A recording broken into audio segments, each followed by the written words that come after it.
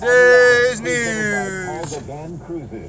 I'm Steve Kathan. A special military investigation team is due in Kentucky after the helicopter disaster that left 9 Army soldiers dead. CBS's Skylar Henry. The Army says 2 HH-60 Black Hawk helicopters collided in midair during a routine training exercise.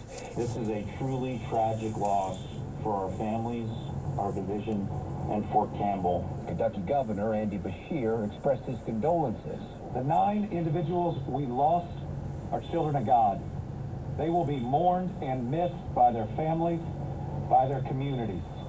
Hundreds of evacuees in Raymond, Minnesota are being allowed to return home after the freight train derailment and fire that caused concern. Governor Tim Walz. We'll make sure you continue to monitor this. We're certainly glad that we had no injuries in this. That is both a blessing, which we should all be grateful for, and it also is the professionalism of the first responders. The train was carrying ethanol and corn syrup.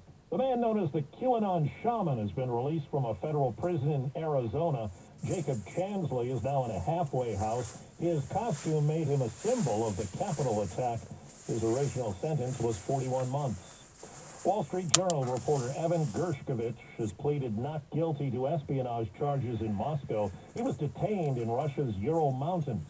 CBS's Tammy McCormick. Secretary of State Antony Blinken says the U.S. is deeply concerned over the detention and in contact with the Wall Street Journal. A statement says the U.S. condemns in the strongest possible terms the Kremlin's attempts to intimidate, repress, and punish journalists. Today, the U.S. accused Russia of sending a delegation to North Korea offering to exchange food for weapons. Now to Rome, CBS's Chris Livesay reports the Vatican says Pope Francis is improving as he gets hospital treatment for a respiratory ailment. He's been asked about this a number of times as to whether or not he will resign. He's laughed it off sometimes. Other times he's said, no, I won't.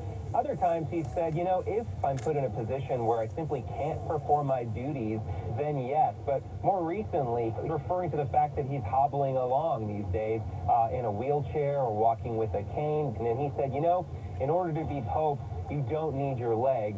You just need your brain. Gwyneth Paltrow's lawyers are expected to wrap up their case today in the lawsuit brought against her for a ski slope collision. The Utah jury could begin deliberating later today after closing arguments. Checking Wall Street right now, the Dow is up 1 point. The S&P 500 is up 11. Well, that's today's news. I didn't hear any good news, did you? I didn't think so. I guess it's all about perspective. The glass is half full. Well, as always, I want to thank you again for coming along with me on these Dash Cam News adventures. You know the drill. Peace, love, and all that hippie jazz. Bye-bye, everybody.